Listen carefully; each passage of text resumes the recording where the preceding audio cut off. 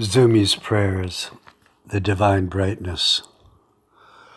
Let us imagine that we are explorers of another century and of an exotic land and of no conception of what the land will be.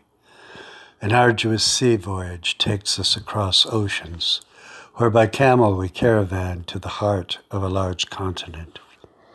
These things have been done, and much good came from them.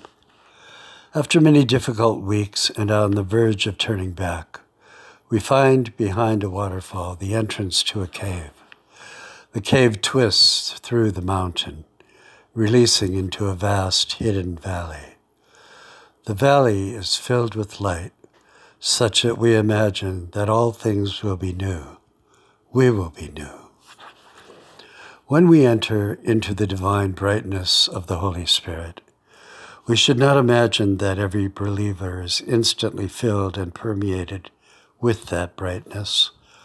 On the contrary, it is the Holy Spirit who enters into that dark valley, which is the construct of our lives, built up over many years. We do not describe ourselves as such, but we are filled with all manner of evil and treachery. Iniquities are piled up on every side. Horrible sins rise from underneath. Comparing ourselves to all those around us, we do not properly address the state of our being. We are in bitter spiritual misery. The temple of our being is a huge, dark vault, our heart divided by many walls and partitions. Like Solomon's temple, it has many side compartments, ours full of secrets.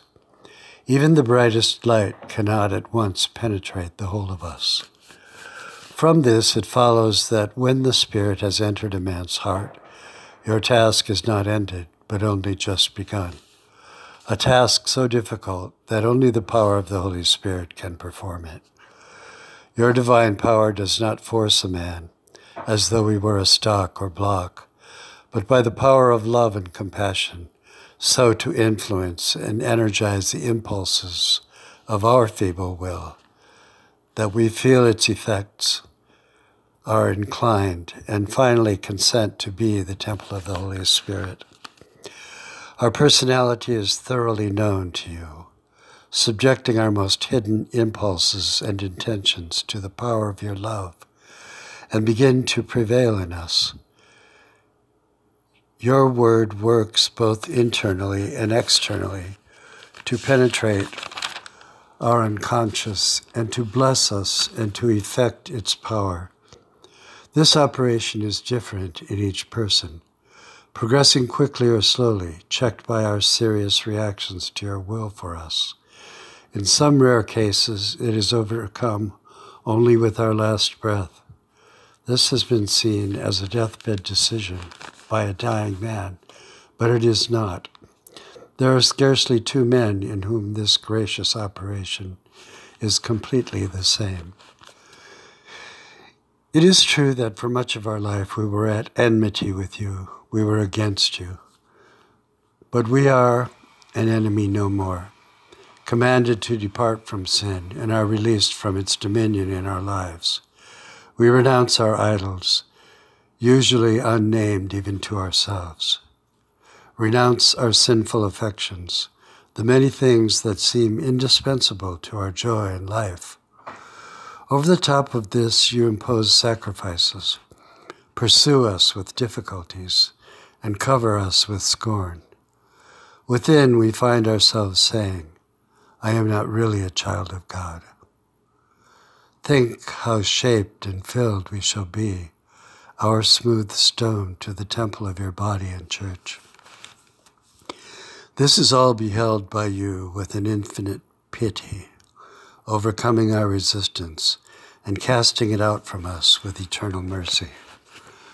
How many years we struggle, how unyielding, restlessly opposing you, reluctant to face our own heart's recalcitrance.